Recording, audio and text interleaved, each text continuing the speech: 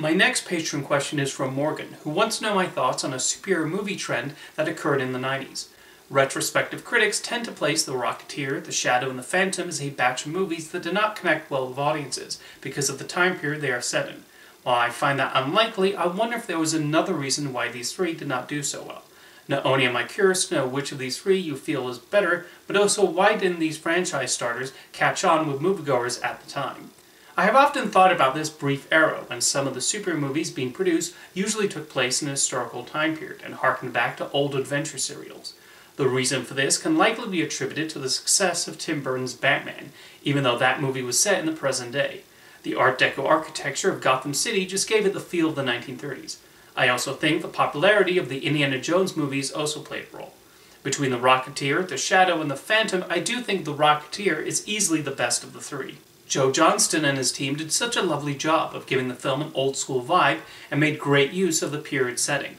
The mixing of the Hollywood locations with the World War II storyline showing the characters going up against the Nazis really helps in achieving that pulpy adventure feel the filmmakers were going for.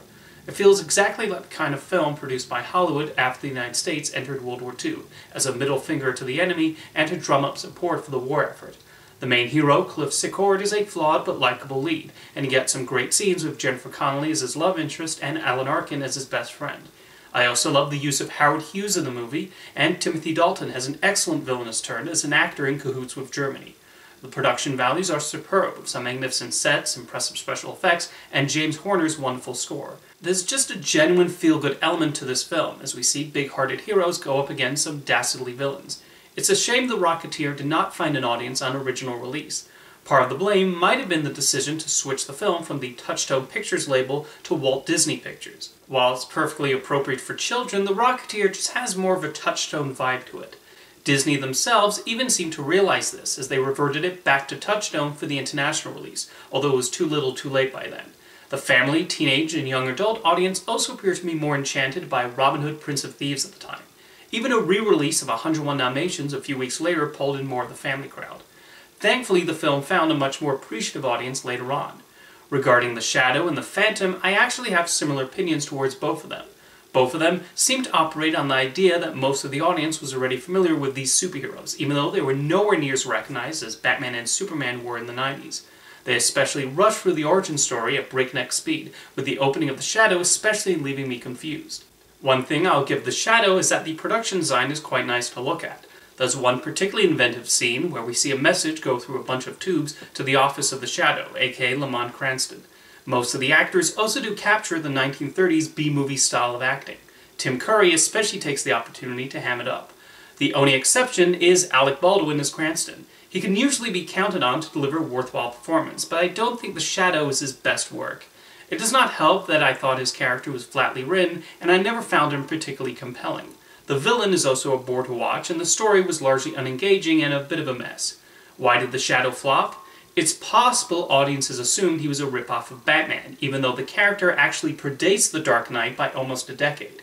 While DC had published a few Shadow comics not long before the film's release, I don't think he had quite the same name recognition with viewers.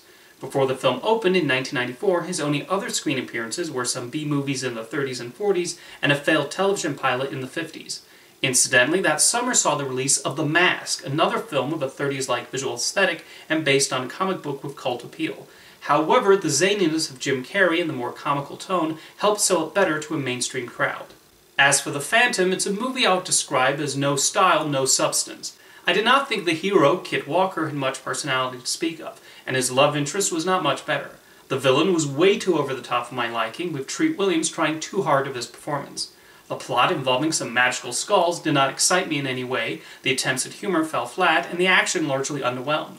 Even the production design did not do it for me, although Roger Ebert would disagree with me on that last point. This movie is worth seeing for the production design by Paul Peters. This is one of the greatest looking movies I've ever seen. The colors, the interiors. The interior of the Skull Cave is very well done. What about Drax's office in New York? That looks fabulous. Good, it's a good-looking movie. Funnily enough, while the absurdity of the Phantom's costume is one of the biggest criticisms I've seen given towards the movie, I actually was not that bothered by it.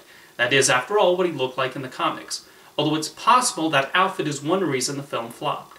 One of the few positives I can give the film is Catherine Zeta-Jones, who has a delightful turn as the leader of a group of air pirates. I actually think she had more chemistry with Kristy Swanson than Billy Zane did. The Phantom was probably a little more well-known than The Shadow, as he did have an animated series around that time, although only lasted 35 episodes.